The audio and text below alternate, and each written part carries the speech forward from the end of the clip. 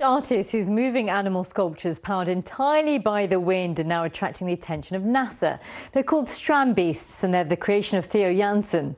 NASA wants to use his ideas to create a wind-powered rover on Venus, one of the most inhospitable places in the solar system. Our arts correspondent David Silito has been to meet him. Scheveningen on the Dutch coast. And a summer spectacle, the Strandbeests. Wind-blown mechanical artworks. You don't get used to it, though. Not really. It's always something special when you see them.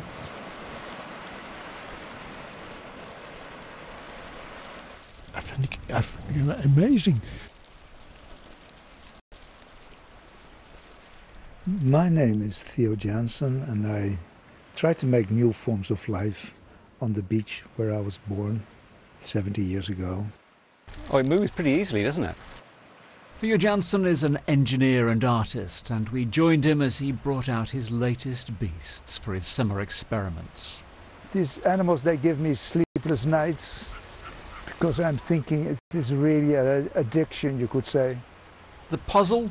How to make something move and survive on the beach, powered only by the wind.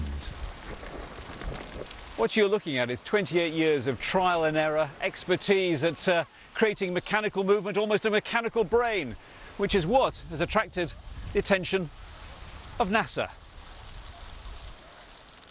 This animation shows how their meeting with Theo has influenced their thinking for a Venus rover, an environment where pressure and heat is just too much for normal motors.